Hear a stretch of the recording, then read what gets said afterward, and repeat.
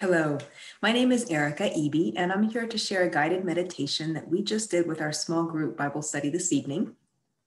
It is a complement to a sermon series by Don McLaughlin at North Atlanta Church of Christ here in the month of November 2020. It can be used by anybody, but I'll put a few links and comments below for some more context. So this is from a study of the book of Ezra and Nehemiah called Restore, Making Home Feel Like Home Again.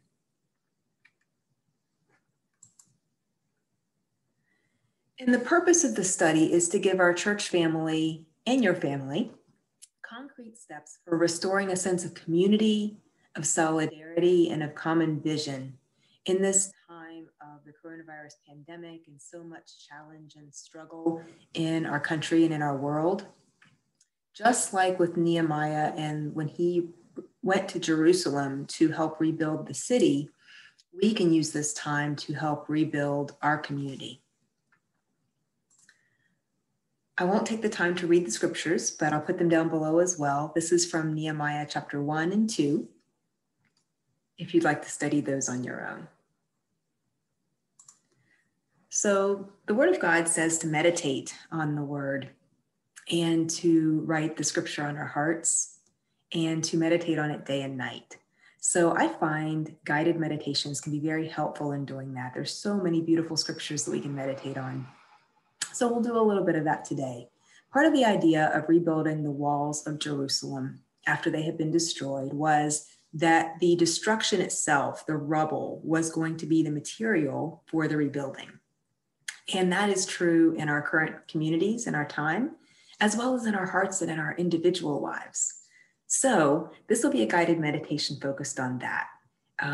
Don gave the example of junk in our house, the junk drawer, the junk that's in the trunk of your car, the junk that's in your closet, and how sometimes there are treasures in there. There are very good reasons why that stuff just keeps sitting there day after day, year after year, because we know we might need that stuff sometime. Now, some of it might just need to be thrown out. Some of it's really useful, and some of those things might even be treasures. So just like that, the things that are in our hearts have that mixture of things that are valuable and things we can really set aside. So we'll use this guided meditation as an opportunity to invite the Spirit to sort through those things for us and give us renewal. So I'll invite you to just get comfortable. You can set anything aside that's on your lap. Just sitting comfortably with a somewhat straight spine is always helpful, and in a position where you're not as likely to fall asleep, but also very physically comfortable, whatever that means for you and your body. So I'll invite you to close your eyes and turn your attention inward. The Bible tells us that our body is a temple of God, that not us, but Christ lives in us, that we've been given the Spirit as an inner guide. So let's turn inward to the reality of the fullness of God living inside.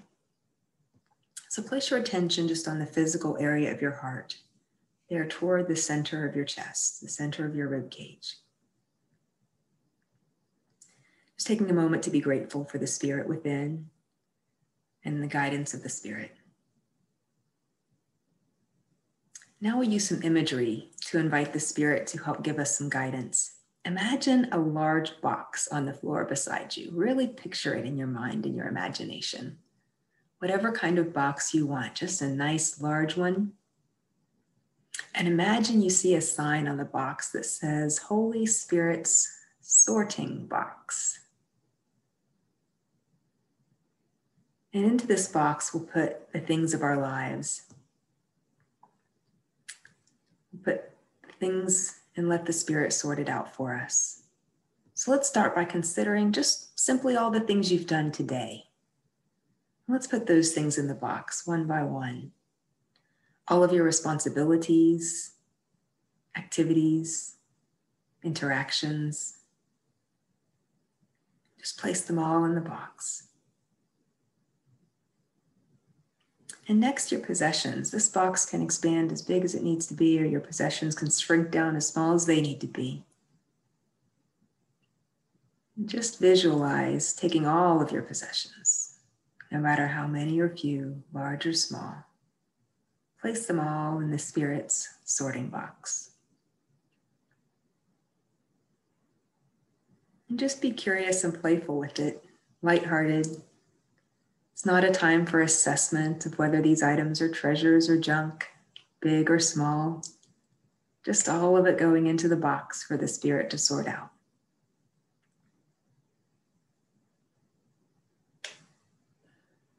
And now let's put our intangible possessions in the box.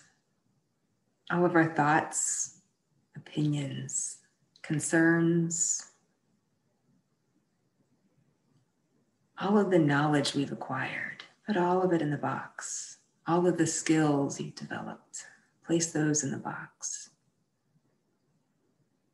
All of your abilities, education, background, all of the intangible possessions, making no assessment of them, whether they're valid or not, large or small, significant or not. Just placing all of those intangibles in the box.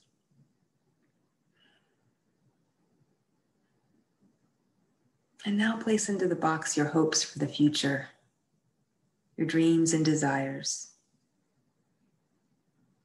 The big ones, the small ones. No need to assess them, just bring them to mind and place them all in that box.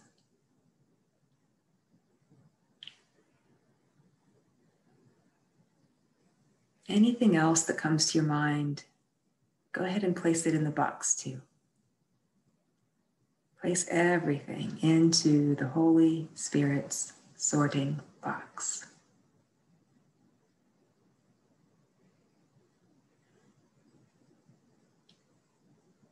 And now following with Paul's instruction to the Romans, no need to figure out what we ought to pray about these things we've placed in the box, but invite the Spirit itself to intercede. Invite the Spirit to search your heart, your mind, your body, everything you placed in the box. And allow the Spirit to intercede on your behalf.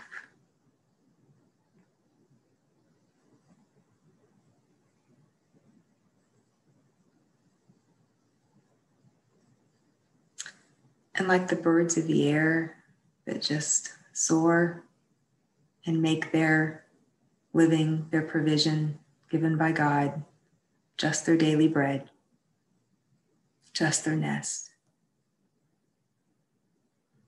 Do not worry about anything.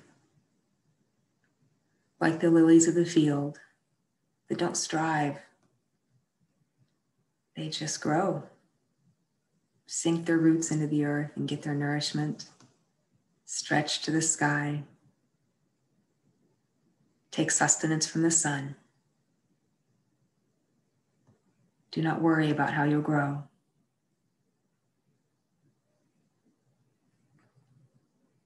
But seek first the kingdom of God in this world, in your life. Seek righteousness that comes from that God, Christ, and Spirit within. God, Christ, and Spirit who created us. Seek that righteousness that's bigger and better than anything we could hope or imagine.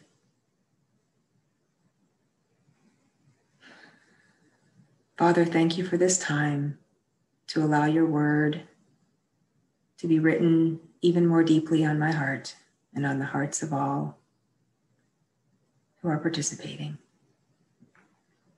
We invite you to guide us, to intercede for us, to give us your righteousness. Thank you for your daily provision, for your comfort in these challenging times, and for even among the rubble, providing the material with which we can build ourselves, our hearts, our lives, our faith communities, with eyes that see the way you see, with hands and feet that do the things you would have us do. and with hearts tuned into you as we experience each other, interact with each other, and love each other. In your Son's name we pray. Amen. If you haven't already, I'll invite you to open your eyes and just return your thoughts to the way you're sitting comfortably in your chair.